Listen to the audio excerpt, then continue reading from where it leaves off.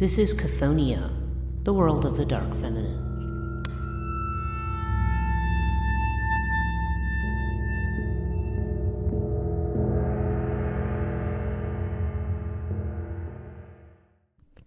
Hello and welcome to Chthonia, the podcast dealing with the dark feminine. I'm your host, Breach Burke. This week I'm going to take a turn, a very short turn, perhaps this episode and the next one, into talking about Native American dark mother figures. Now, the reason that the list is so short here is that there aren't a whole lot of dark mother figures in Native American folklore. I had a request from someone from one of the Northwest tribes whose name, I know what the name is, I couldn't possibly say it. She did express it a different way in the comment. If I can find that comment again, I think the phonetic spelling that she provided is much more reasonable.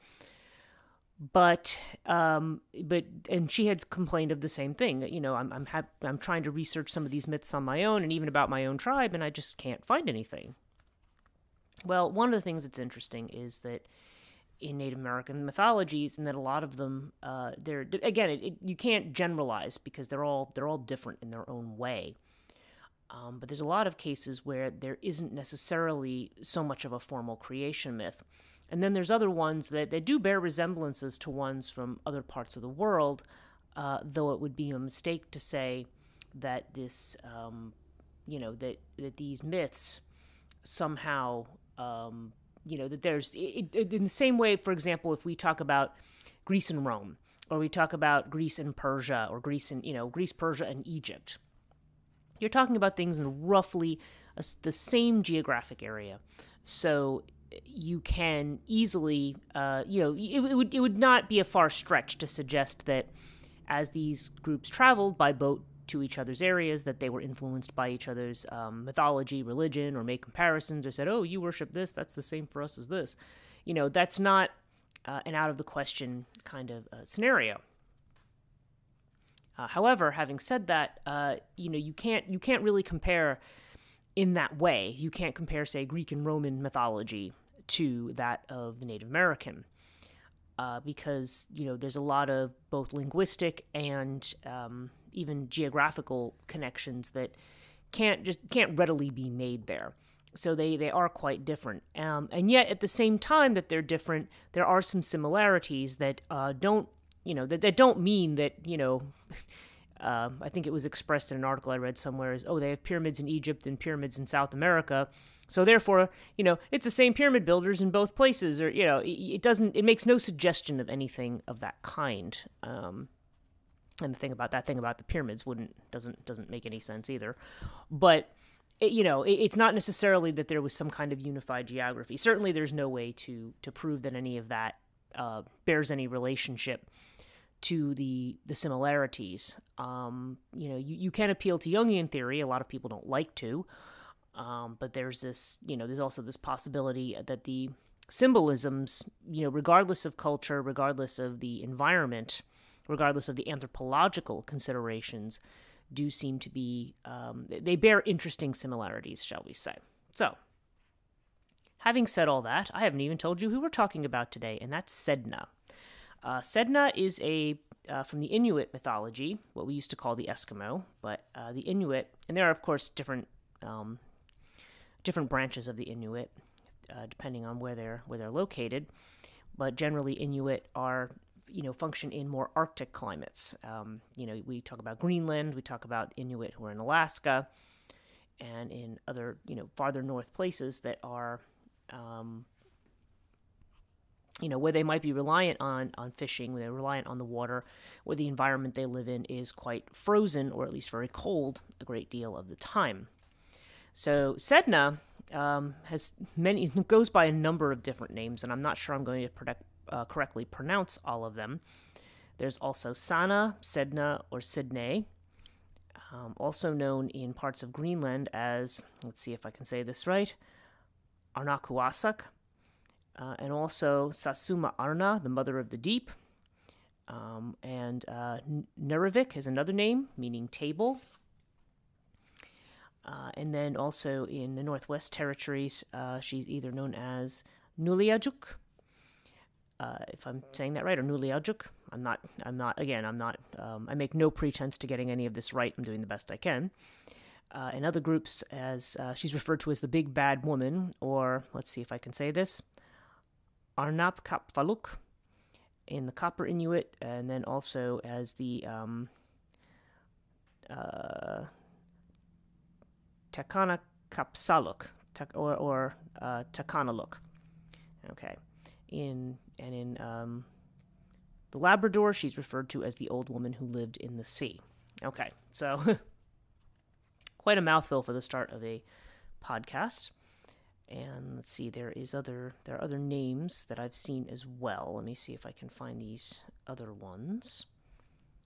Let me see if it's in this particular thing.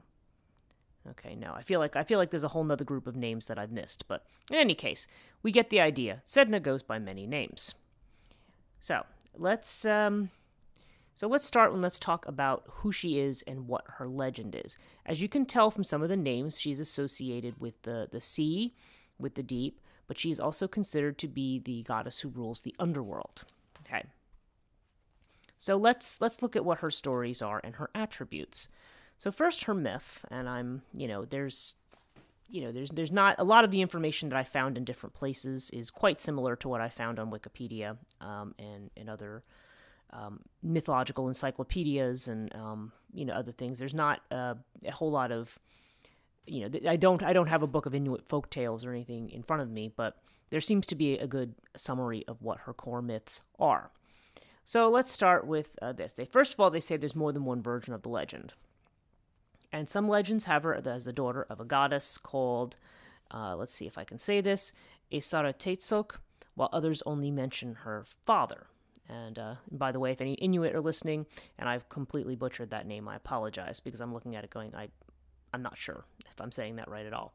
Okay, anyway, in one legend, Sedna is a giant, the daughter of the creator god Anguta, with a great hunger that causes her to attack her parents. Angered, Anguta takes her out to sea and throws her over the side of his kayak. As she clings to the sides, he chops off her fingers and she sinks to the underworld, becoming the ruler of the monsters of the deep. Her huge fingers become seals, walruses, and whales hunted by the Inuit. Okay? Which is interesting. In another version of the legend, she's dissatisfied with the men found for her by her father, so she marries a dog. Her father is so angry at this that he throws her into the sea, and when she tries to climb back into the boat, he cuts off her fingers. And of course, her fingers become the first seals, and she becomes a mighty sea goddess. When she is angered, the shaman travels to wash and comb her hair for her, after which she is placated and releases animals to the hunters. In other versions, she is unable to comb her hair because she lacks fingers, so a shaman must brush it for her, which is interesting. I'm curious to know what that ritual is like. In the Netsilik region, the story states that she was a mistreated orphan. One day the people tried to get rid of her by attempting to drown her by chopping off her fingertips, but the fingertips transformed into seals and walruses.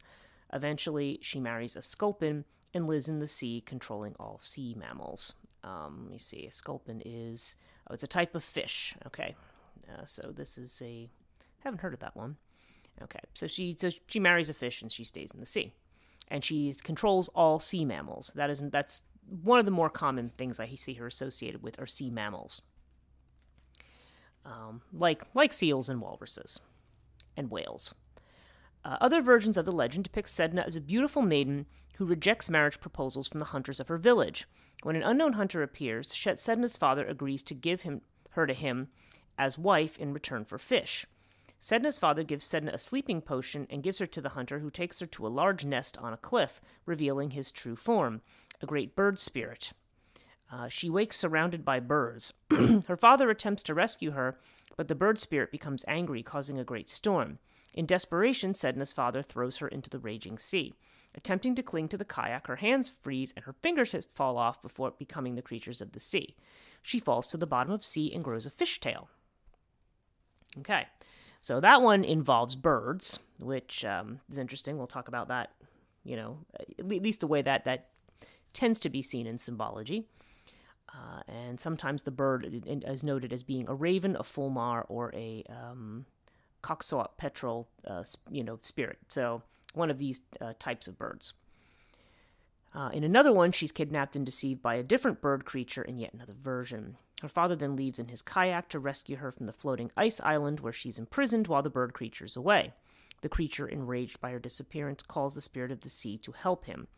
The sea spirit locates the kayak with the two humans aboard and creates huge waves to kill them. Her father throws Sedna overboard in the hope it will appease the angry god. Sedna clings to the kayak, but her father grabs a little axe and chops 3 of her fingers before striking her on the head. The 3 fingers each become a different species of seal. The stroke to her head sends her to the ocean floor, where she resides, commanding animals of the sea. Okay. So there's a couple different ones, a couple other ones that are mentioned here, but as you can see, these are all, they offer different, the death is the same. She's clinging to the side of a kayak, she has her fingers chopped off or frozen off, and she falls to the bottom of the ocean, and for varying reasons. Okay. But the interesting thing is this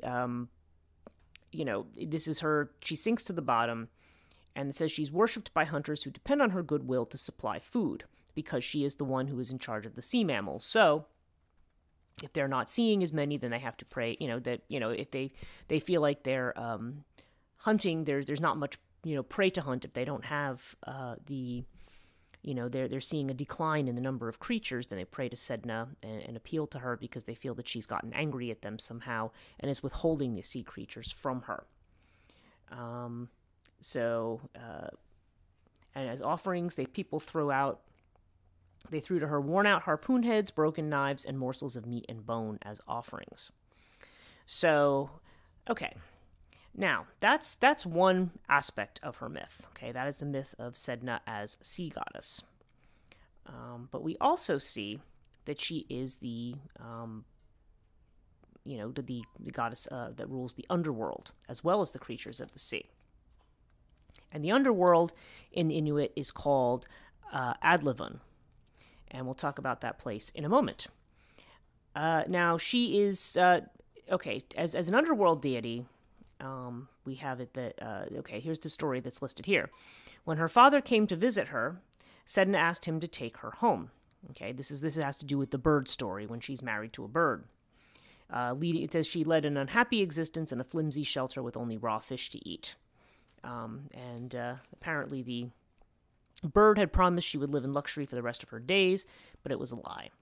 So when her father came to visit, Sedna asked him to take her home. Her father killed her husband and set off in his boat with Sedna. However, the other birds stirred up a raging storm on the water. To calm the sea, Sedna's father threw her overboard as an offering to the birds. As in the other tale, she hung on until he cut off her fingers. In some versions, Sedna's father hauled her back into the boat. However, angered by her father's cruelty, she had her dogs try to eat him while he slept. When her father awoke, he cursed himself, Sedna, and her dogs. The ground opened up and swallowed them all, and Sedna became goddess of the underworld. Okay, so that's another version of the myth in which she becomes, in addition to being a keeper of sea mammals, she is also the queen of, or the ruler of the underworld. Okay, so what do we know about Sedna's attributes? Well, we know that Sedna is female, but she's often represented as a giant, particularly in the story where she is extremely hungry and tries to devour her father's arm. She's represented as a giantess. And so when he cuts off her fingers, yes, obviously they're very large fingers that develop into these sea mammals. So this is very interesting. There's several things that we can look at here. And the things I want to look at with respect to Sedna are, first of all, her connection, not only her connection to the underworld, but what it means that she is a giant. Okay, that she is a giant. The meaning of chopping off the fingers, since obviously that's key, and sending her down to the depths. And also, as part of this, I want to talk a little bit about Inuit myth and religion, and how their beliefs, their animistic beliefs, inform this particular mythology, and what we might just take away from it on a in the sense of the religious or mythological symbolism that's there. So, okay. First place I want to talk about is the idea of Sedna as giant. So we've talked. I had read a bit when I did another podcast, and a couple years ago where we talked about giants, and the idea of the giant. Okay, the giant is a bit like, if you want to think about something to compare it to in Greek mythology, the idea of the Titans, the idea of these primordial beings that came out of from Gaia and Uranus, that are eventually, when Kronos starts devouring and swallowing all of his children, then eventually Zeus forces him to disgorge everybody. Zeus is hidden from him, and and then this battle between the Olympians and Titans ensues, which is generally viewed as the Titans are, they represent the kind of chthonic forces. They represent the primordial forces of nature. And they are literally chthonic because they are children of Gaia, most specifically. And they come from the first children of Gaia, which are there's 4 or 5 different elements, come out of chaos. There's the void, there's the depth, there's the gloom of Erebus, there's Eros actually comes out of this, that drive or desire. And then you also have Nyx, and you also have Gaia, the Earth Mother, who also comes out of that initial set.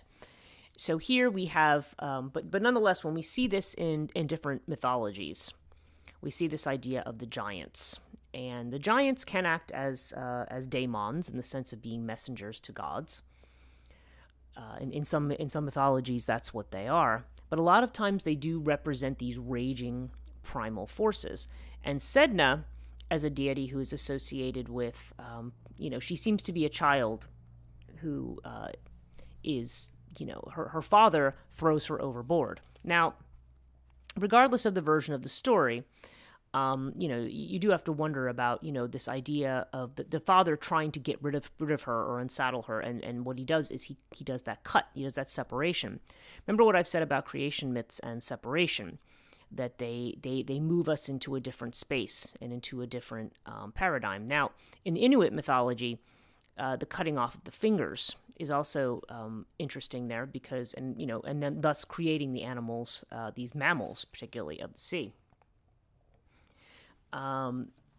There's this connection here to the idea of Tiamat almost as well, who is the primordial creature of Babylonian mythology, who makes up all of the firmament of the earth and the land, and becomes almost a land goddess, in that way of, even though she is in that case a monster of the sea. Now, Sedna doesn't start out as a monster of the sea, but she ends up becoming a kind of a sea creature growing a fishtail, as they've noted. Now, Sedna's disposition is said to be very angry, for being tossed overboard by the father. So there has to be, she has to be handled with care. And if she's neglected, then there's the possibility that she is going to withhold the food source from the people, which would be the sea mammals. So she would have to be appeased and asked to, it's said that she holds the animals in her pen, so she has to release them. And it's interesting, too, that in some stories she's portrayed as having been human and now becomes this kind of a being, okay? And there's some explanation for that when we look at the way Inuit mythology is, the context of it, the broad context of it. Okay, so we have this, again, we have this cutting apart to create something and to separate something. Now, Sedna as a giantess, giants also, not only do they represent these primordial forces, but in some versions, according to Marie-Louise von France, it was sort of like they were attempts at making humans that didn't quite work out so well. And another version of that we can see in the Book of Enoch, when angels mate with humans and create these gigantic beings. So they're very powerful beings, but they're also very chaotic.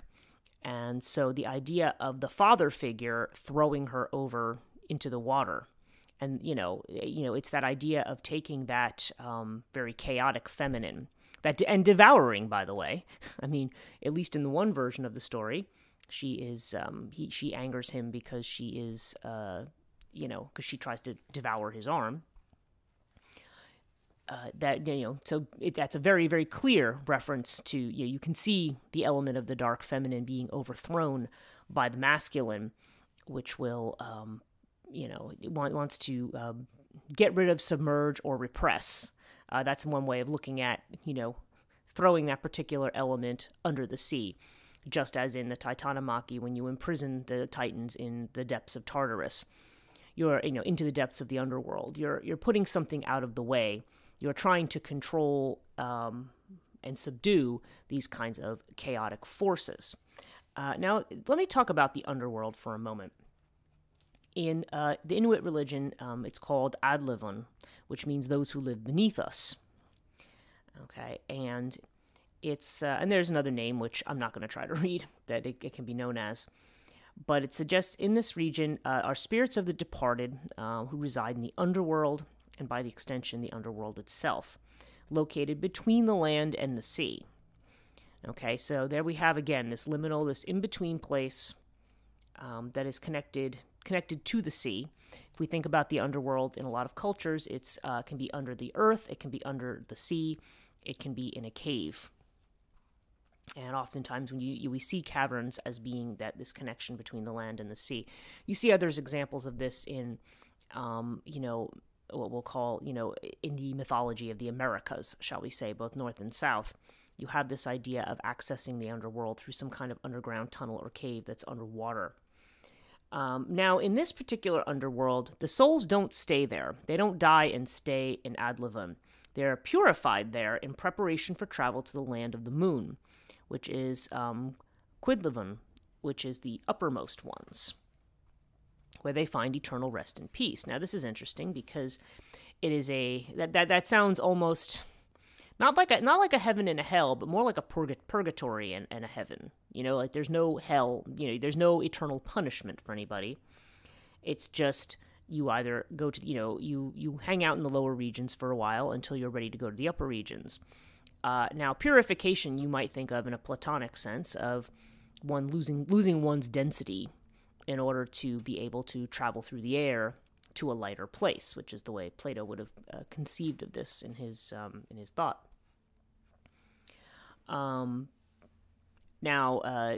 But the idea that and of course this is represented as a place that is frozen. Okay, it's usually described as a frozen wasteland, where people go to be purified, as opposed to the more Western idea that this place of purging is actually a place of fire, where it's like the impurities are burned out. In this case, they're frozen out. It's the, what is it, cryo versus, what was the other one? They used to do certain kinds of surgeries on women. There was cryosurgery, and then there was the one where they burned it out. And I'm trying to remember what that's called, but it's basically the opposition between those two methods of removing whatever it is that needs to be removed. Now it's curious about the idea of purification, because I don't know whether this implies that they have an idea of sin and atonement, which is not necessarily inherent. It's not necessarily a sense of judgment. It's not clear what they're being purified from. Okay. In this particular, at least in the information that I've been able to find, it's just simply that they go through a period of purification of some kind, and then they rise up to the moon, which again, I did compare this in my mind to the Greek afterlife, at least later versions of it, Neoplatonic versions. We see the realm of Hecate as being the realm of the moon, although the sun is considered to be sort of the ultimate place where one would go. In the Inuit mythology, people go to the moon, and that is where they live. Now, it says, Sedna is ruler of this land, and is said to imprison souls of the living as part of the preparation for the next stage of their journey. Okay, and again, I imagine there's probably something in their shamanic traditions that would explain this, but it doesn't really say. Now, in the Adlivun, besides Sedna and besides these souls, are the, let me see if I'm saying that right, Torngersuk and the Tornat, which are spirits of animals and natural formations. So nature spirits are there, the elemental spirits. And Tupalak, which are the souls of the dead. So this is interesting, too, because if we think about fairy lore, And fairy, if you think about fairies as being a version of elementals or nature spirits of some kind, it's interesting that they live in this chthonic space, this wasteland, this frozen wasteland. This rather harsh earth climate. That they live there along with Sedna, who is this primordial giantess, at least in one version, and the souls of the dead. Because in fairy lore, a lot of times there's a lot of a mixing and matching between, are they souls of the dead who have changed into some other kind of form, or we think about the idea of fairies and humans being swapped.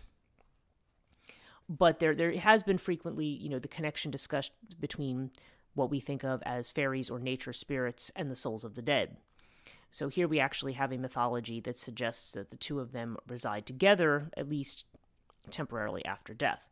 And Pinga and Anguta, now Anguta being her father, bring the souls of dead to Adlivun, where they must stay for 1 year before moving on. Okay, so that's interesting. Now, again, you see I'm comparing it to Greek mythology and to other things. I'm merely noting the similarities. It's not, one doesn't come from the other. They're disconnected by geography, by language, by all kinds of things. So the fact that you have similar concepts is quite interesting.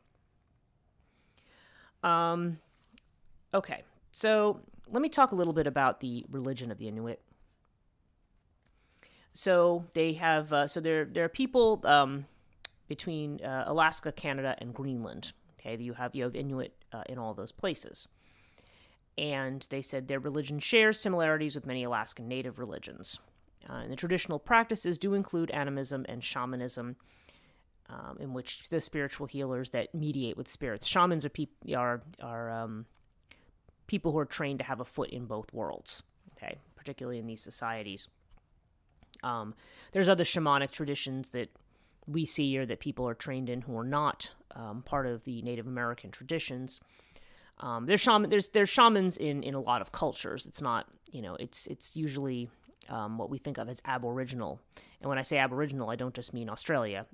Whatever the original peoples are, shamanism seems to be part of the religious system.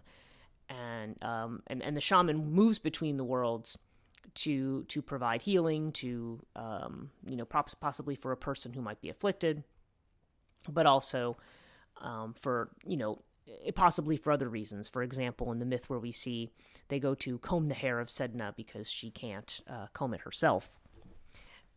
There's some special ritual that is meant to keep the balance, the natural balance, in order. Okay, so that you don't upset that balance. Now, here's an interesting quote about Inuit cosmology. This is from, and again, I've taken this off Wikipedia, but it's Rachel Quitsualik Tinsley. Okay, again, hoping I'm saying her name correctly. She says, the Inuit cosmos is ruled by no one. There's no divine mother and father figures. There are no wind gods and solar creatures. There are no eternal punishments in the hereafter, as there are no punishments for children or adults in the here and now. And that's rather interesting. So back to my original query about where are the dark mothers? Well, there aren't very many of them, apparently. Now, this is at least in the Inuit. Now, we can't speak for other native cultures because you can't just say that they're all the same because they're not. But the idea that there's no creator. So here is a cosmos without a creator. And in fact, the implication is that there are some kinds of primordial forces that are represented by people, or there seems to be the sense that, these sort of extraordinary humans, primal humans, somehow are the ones that shape the way that things are. Now, she goes on to say here, traditional stories, rituals, and taboos of the Inuit are often precautions against dangers posed by the harsh Arctic environment, which makes sense when you think about the frozen nature of certain things and the importance of having the sea mammals. It is noted in this article, as I read through it earlier, that certain Inuit, I think I want to say it's the Caribou Inuit, they live inland. So goddesses like Sedna are not quite as important to them because they're not reliant upon the sea for their livelihood or for their food. And somebody had mentioned an Angakuk, the spiritual healer or shaman, among the Inuits had said, "We don't believe, we fear." Now, somebody noted that this particular Angakok actually eventually converted to Christianity, so that may or may not be a biased statement. So whether that's really true or not is difficult to say, but nonetheless, there is an element of this religion that is very much like other primal religions of its type. You recognize your place in forces of nature that are capricious, and that and you are at their mercy. If not enough mammals come out of the sea and you can't hunt, then your livelihood's in trouble, your food source is in trouble. If you have gods that bring storms, or that cause certain other kinds of catastrophes, these are forces that you have to contend with to survive. And you see that very, very mentioned. It's very apparent in the Inuit beliefs. So let's see. So this was just seeing what they have to say about the different tribes. They talk about the Inuit at Amitsoq Lake, which talks about prohibitions for sewing items like boot soles at certain times of year. So these are all sort of local customs and things. But the Netsilek Inuit, meaning people of the seal, have very long winters and stormy springs, and starvation was a common danger. It says the Netsilek have traditional beliefs that life's hardships stemmed from the extensive use of, such measures, meaning having to do with protective guardian powers. So unlike the Igluk Inuit, the Netsilek used a large number of amulets. So they had protective charms. Even dogs could have amulets, and in one recorded instance, a young boy had 80 amulets, so many that he could hardly play. One particular man had 17 names taken from his ancestors intended to protect him. So, yeah, there's this idea that the child's soul is very, very weak, and it needs to be protected by the ancestors. So, you see this element of ancestor worship in here as well. Where, you've got the spirits of nature and the spirits of humans. You don't see a separation there. You don't see humans as being somehow superior to animals. In fact, there's one place in here. So let me see. Yes, and they talk about Sedna here as Nuliajuk, the sea woman, the lubricous one. So if people breached taboos, she would hold the marine animals, and then people had to beg her for game. The shamans had to go. There's another moon man, a cosmic being, benevolent towards humans and their souls as they arrived in celestial palaces. This belief differs from the Greenlandic Inuit, in which the moon's wrath could be invoked by breaking taboos. Okay. And let's see. And then there's another giant called Sila or Silap Inua, which is imagined as male, that controlled the weather. Now the Caribou Inuit, their shamans perform fortune telling through Kilanek, a technique of asking questions to a Kila or spirit. And the Anakok placed his glove on the ground and raised his staff and belt over it. The Kila then entered the glove and drew the staff to itself. And this was also another way of providing yes or no answers to questions. Okay, so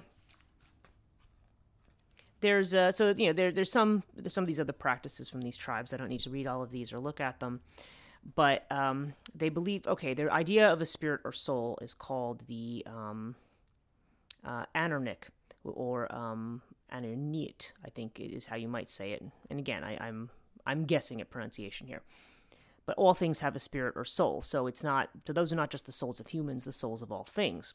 These spirits are held to persist after death. The belief in the pervasiveness of spirits the root of the Inuit worldview has consequences. According to a customary Inuit saying, the great peril of our existence lies in the fact that our diet consists entirely of souls. And now that's an interesting statement, because what I've often taught when I teach creation myth of any kind is that a lot of times mythology is, at least these primordial mythologies, are addressing the fact that life requires death. And I've said this before, and a lot of times I don't feel like my students quite get it. They think more of things of consuming and the idea of like a consumer culture or something like that. And I said, no, this devouring is the way in which, there's a Hindu myth of Kirtimukha, of the shining face of this monster that Shiva commands to eat itself. And this is really, this idea of life eating itself is... It's one of these tremendous mysteries that we have of existence. Why is it you have to feed on other conscious and living beings? People who don't like death, and it's an ugly fact that, because as I've said, even if you're a vegetarian, you mean plants are living things. All things are living. Trees, plants, all these things are living. Anything you take from there is something that's alive. There's no such thing as, well, I don't eat meat, so therefore I don't kill living things. Everything is living, okay? We just have different moral standards about what can be killed and not killed, and honestly, our biology probably dictates a lot of that too. Cannibalism doesn't usually, fly well with with our biological systems, or any others. Like mad cow disease came from cows eating other dead cows, so it's not. Not always the best thing in that sense, but life feeds on itself, okay? And so they said, since all beings possess souls like those of humans, killing an animal is little different from killing a person. Once the Aranik of the dead animal or human is liberated, it's free to take revenge. The spirit of the dead can only be placated by obedience to custom, avoiding taboos, and performing the right rituals. Now again, this sounds like the way in which natural forces are approached in just about every human culture. You appease the force. You appease it through sacrifices. You appease it through ritual. This is the way that you interact. Some of it's symbolic. Some of it, actually, maybe a lot of it's symbolic. Because if you want to take the idea that these are real spirits, that they are real things, or represent real forces and not, as some people like to say, merely psychological ones, although I've explained before why I don't believe in something being merely psychological. I think that they're tied together, because your relationship and connection is processed through your psychology, or through the collective psychology, which is not a thought in your head necessarily. Often it's an unconscious thing. But in any case, so the idea then becomes... it's you living in society, in nature, and trying to find a way to communicate or have a relationship with nature, which is a lot of which is done through what we think of now as magical practices, what we think of as divinations and oracles. Trying to understand what nature is trying to tell you, what nature spirits are trying to tell you, and then try to act in harmony or accord with that, okay? And understanding that no matter what you do, there could be a situation where they become angered or take some kind of unexpected action, and that's just how it is. And what I find interesting about the more ancient form of religion that this can represent versus what we now think of as religion in its very moral sense, we have scriptures and doctrines and morals and all this stuff. I mean, we have rules and rituals too in religions, in modern religions, but there's this sense that this is, when you try to take this very moralistic view of things, we've taken ourselves outside of nature. We're put above it. We're separate from it. And this really leaves us very disconnected, as far as I'm concerned, with everything, with the primordial, with being able to kind of see the world as it is, or being able to see it in that light, and to be able to work in harmony with it in that light. And also, it means that we as a culture have a very difficult time dealing with things that are unexpected. We don't like surprises. I mean, unless they're good surprises, I guess. But most of the time, we don't. The trickster element. If you want to go speak in archetypal terms, the trickster element is one that people generally do not like. Sometimes the trickster can be funny. Sometimes unexpected things can be hilarious. Other times they're not so hilarious in their consequences, and so people tend to associate the trickster with the devil. There's this idea of it being something unpredictable and therefore something suspicious and perhaps something evil. And to take that view is to really take the view that nature and everything having to do with it is also evil. So it's instructive to look at these kinds of belief systems, or looking back at animistic belief systems, as a general rule. And, it's not so much that, these people all think that there were spirits and everything. Well, first of all, you don't know that there aren't. As I've always said, what we process internally, or whatever it may mean to our psychology or our consciousness, doesn't mean that there isn't something external. Okay. I feel like it's both. And there, the spirits that are in nature, but we've just, and this is, at least part of the reason why we feel so isolated a lot of the time, because we're not connected in that way. And there's a need to reconnect in that way if we want to experience that feeling of being alive, of wholeness, of being in the process. And sometimes that's invigorating and life affirming. Other times it's scary. But but at all times it's just it's a different space that you're in that doesn't separate, that doesn't create these kinds of hierarchies. It's you're on the same terms as nature, and you should work with it on those terms, as we're all trying to get on together. And oftentimes what you'll see in Native American mythologies or Aboriginal mythologies is certain rites and rituals to say, okay, we need to kill and eat you, but there's some kind of a trade-off or some kind of ritual for bringing back the soul of the animal, or something like that. There's some modicum of respect shown for what's happening there, and because it's a necessary part of life to say, so. And it also has a lot to do with the death attitude too. Death is expected. But here we see a mythology that says death is not, yes, you have a year on this frozen wasteland where, again, you're being purified of something. It's not really clear specifically what that is. If any of you are familiar with this mythology and know what that is, that would be great. I'd appreciate a comment on that. But then, of course, there's this peaceful existence on the moon. So, at that point, you transcend. And, that may have something to do with, again, it makes me think of the Platonic idea of, getting rid of your density so that you can rise to the next level.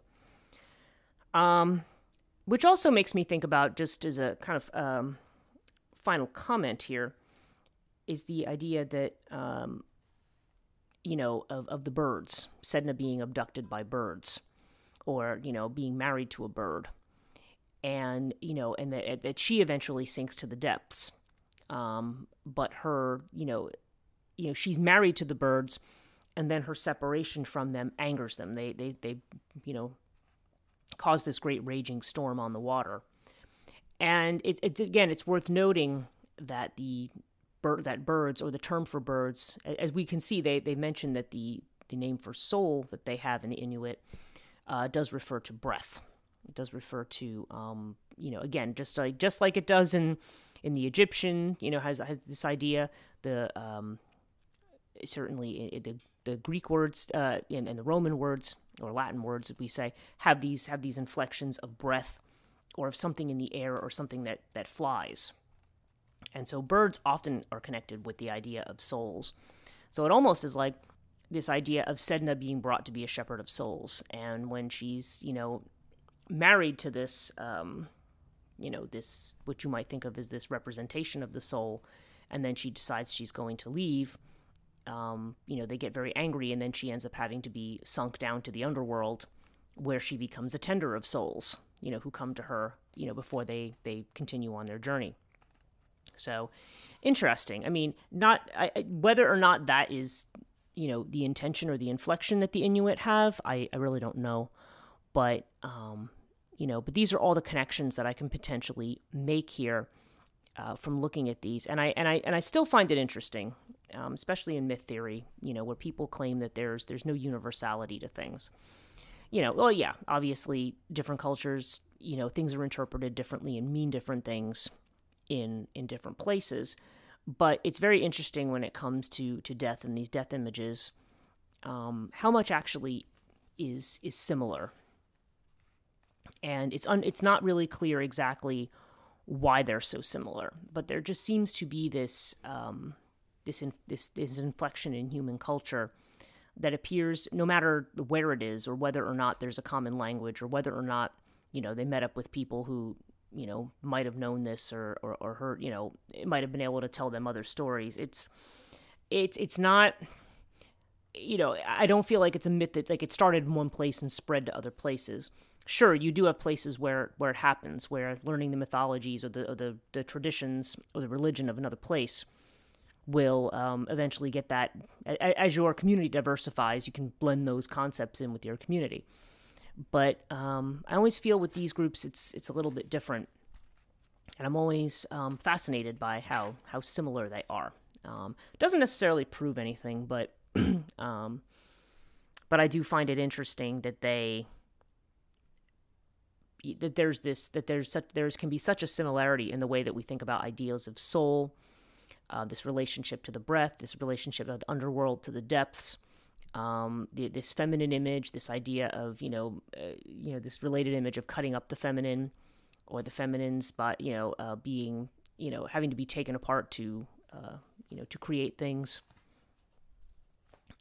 and it's just it's interesting to contemplate what that says both about our connection to what I would call the collective unconscious or collective psychology. That is primordial. That does go back, not psychology as in the collection of your thoughts, but as this kind of storehouse of all of human experience, and whatever numinous force lies within that, and how that connects with, or it may be similar to or same as, or the relationship at least to external forces that are undoubtedly out in the world as well. That's all I have to say on Sedna. I want to thank you again for listening. Please visit Chthonia.net for all my work. If you want to catch up with what I'm doing, the latest on updates that I'm doing that may or may not make it on the website, at least not right away, please check out social media, Chthonia Podcast, 2 words on Facebook, 1 word on Instagram and Twitter, and just Chthonia on YouTube. And if you subscribe there, then, as new videos come out of these podcasts, you will get notified. And if you join my Patreon, at least at the $5 level and above, I do provide extra content. Anybody lower than $5 is, thanks very much, and I appreciate your support.